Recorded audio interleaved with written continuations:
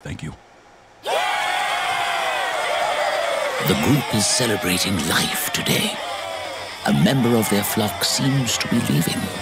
This is basically Despicable Me. Yeah. And doesn't plan to return. Oh, Jesus Christ. Oh, Jesus. It's multiplying! It was multiplying. Jesus Christ. Should I mute? No, because if I mute it, then I don't know what to do about that part. I gotta figure out how to not echo that.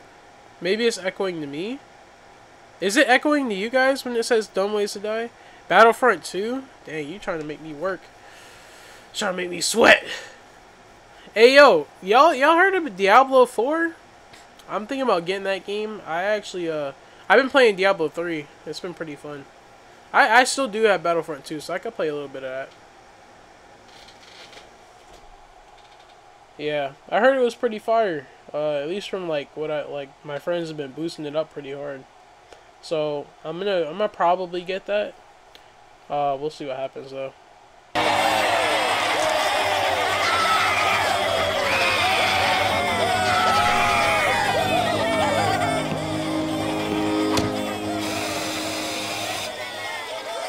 Oh nah. The yellow tic-tac embarks on its final journey alongside its family. Finding a natural resting ground, he strips off his attire and lays bare on the sharp blades of grass, where the creature will starve itself to death. It's gonna starve itself to death. It doesn't stray away from the hunger. It embraces it like a warm blanket.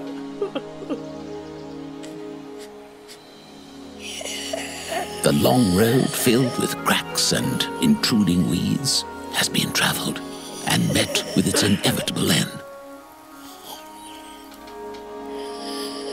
Bruh, definitely. Finally, the creature draws its final breath, breathing in the beautiful air it's been able to enjoy its entire life for a final time.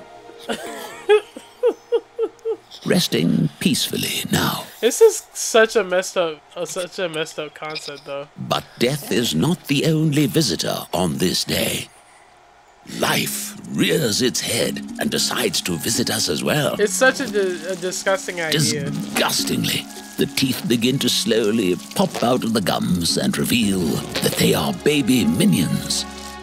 The minions starve themselves before death to give all the vital life to its offspring. Alright. This is backwards. Because it says it starves itself to give a vital life to the new minions to be born. But if a woman starves herself when she's pregnant, the baby is likely to die. So this is kind of backwards. I don't know if y'all... You know what? Never chewing another bite of food and never consuming liquid, all in an attempt to make sure the younglings have a chance for survival.